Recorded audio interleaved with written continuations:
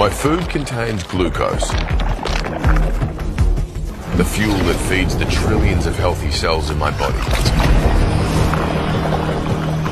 But that glucose also feeds something else.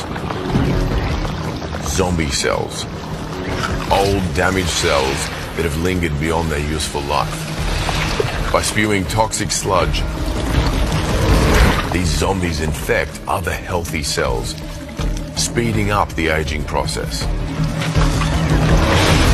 Everything from hair loss and wrinkles to the onset of arthritis, cancer, and dementia. But what scientists have realized is that when we fast and cut off the supply of glucose, that zombie army is starved of energy, which saps them of their power.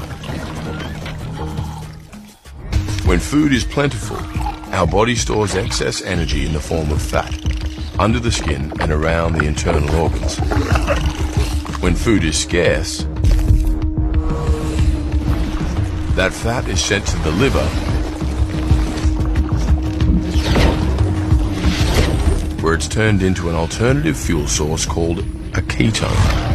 And it's these ketones which provide the emergency power source, not only for our bodies, but also our brains. Remember those toxic zombie cells aging my body? Well, they're not the only things getting dealt with. Even inside my healthy cells, there's wear and tear.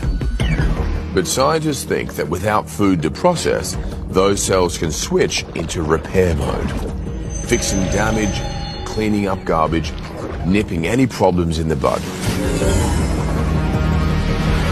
With the zombies in check and the rest of me in tip-top condition, the future looks healthier and also longer.